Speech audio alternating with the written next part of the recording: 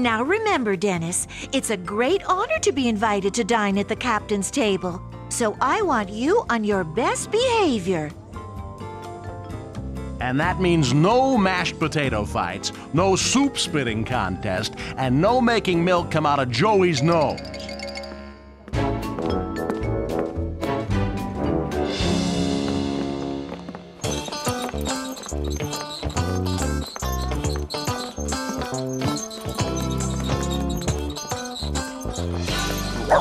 Shh, or they won't let you eat at the captain's table.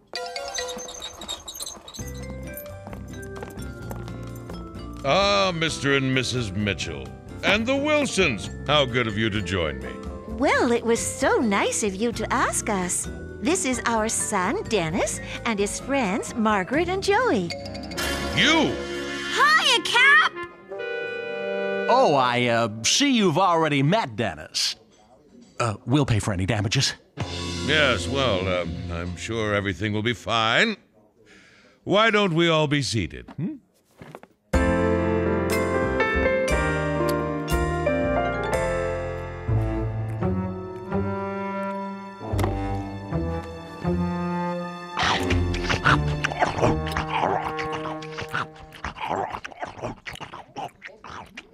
Dennis, chew with your mouth closed.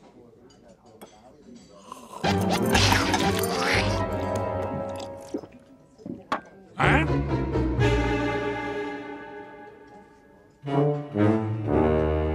Look, there's that man.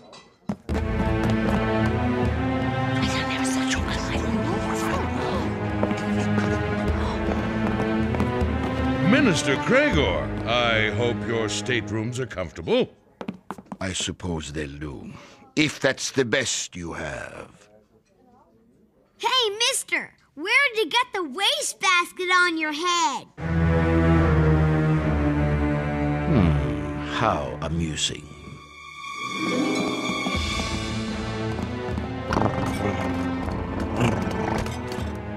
You said it, boy. Who was that strange man, Captain? His name is Gregor, and he's chief minister of the island of Mimosa, where we're headed. All right, here